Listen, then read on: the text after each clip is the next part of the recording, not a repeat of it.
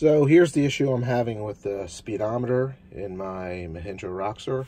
The digital display part comes up right here is not coming on. Everything else seems to work.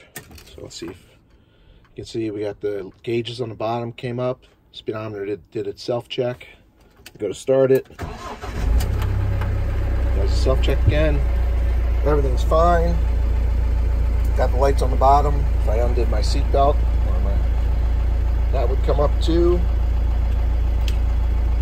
So the lights on the bottom work, and just the digital display itself.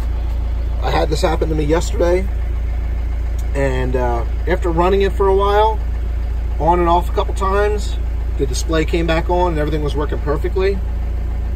I suspect it might be temperature related. I checked all the wires. I actually pulled the speedometer's two plugs that go on the back of it. I unplugged it and plugged them in several times.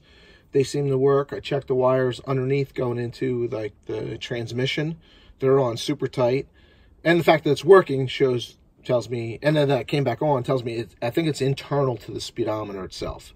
Not a big deal. I'm not taking it back to the dealer for it at this point. We'll see what happens. But anyway, just letting everybody know in case anybody else ran into it. I'm going to, hopefully when it gets warmer out, it's probably in the upper 20s, lower 30s right now, Fahrenheit.